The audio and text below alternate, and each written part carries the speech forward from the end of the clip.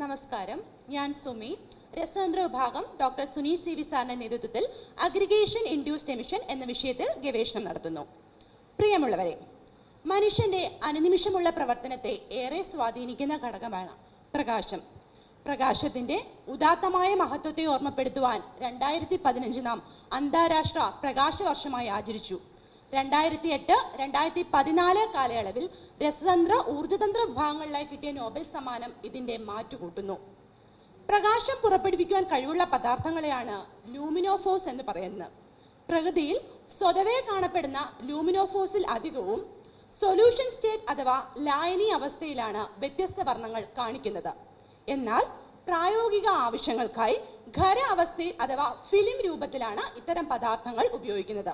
ആയതുകൊണ്ട് തന്നെ ഖരരൂപത്തിൽ വ്യത്യസ്ത വർണ്ണങ്ങൾ കാണിക്കുകയും ലായനി അവസ്ഥയിൽ കാണിക്കാതിരിക്കുകയും ചെയ്യുന്ന പ്രക്രിയയെ അഗ്രിഗേഷൻ ഇൻഡ്യൂസ്ഡ് എമിഷൻ എന്നറിയപ്പെടുന്നു.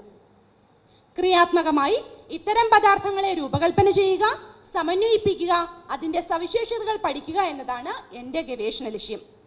മനുഷ്യ പുരോഗതിക്കനുസരിച്ച് വ്യവസായശാലകളും അനുബന്ധ സംവിധാനങ്ങളും വർദ്ധിപ്പിക്കേണ്ടതായി വന്നു.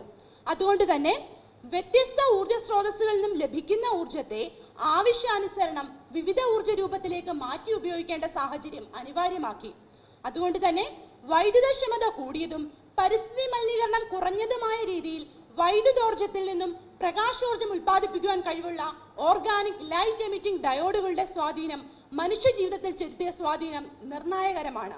ഇത്തരം ഓർഗാനിക് ലൈറ്റ് എമിറ്റിംഗ് ഡയോഡിൽ വിവിധ വർണ്ണങ്ങൾ സംജാതമാകുവാൻ സഹായിക്കുന്ന എമിസീവ് ലെയറായി ഉപയോഗിക്കുന്നത് ഇത്തരം പദാർത്ഥങ്ങളാണ്.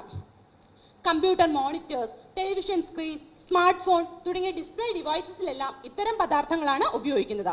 ഏകദേശം 70% ക്വാണ്ടം എഫിഷ്യൻസിയോടുകൂടി ബാഹ്യ ഉത്തേജനങ്ങൾ അഥവാ എക്സ്റ്റേണൽ സ്റ്റിമുലയ്ക്ക് അനുസരിച്ച് വ്യത്യസ്ത വർണ്ണങ്ങൾ പുറപ്പെടുവിക്കുകയും വ്യത്യസ്ത ക്രിസ്റ്റൽ ഘടനയിൽ നിലനിൽക്കുന്നതുമായ പദാർത്ഥങ്ങളെ ലബോറട്ടറിയിൽ നിർമ്മിച്ചെടുക്കുവാൻ നമുക്ക് സാധിച്ചു.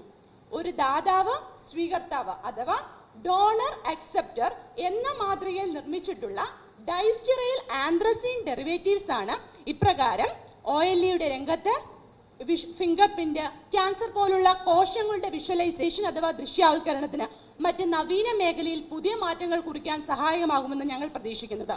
ഇപ്രകാരം പരിസ്ഥിതി സൗഹാർദ്ദപരവും ഊർജ സംരക്ഷണത്തിന് ഉതകുന്നതുമായ ഇത്തരം പദാർത്ഥങ്ങൾ മാനവരാശിക്ക് ഒരു വലിയ മുതൽക്കൂട്ടാകുമെന്ന് ഞാൻ വിശ്വസിക്കുന്നു.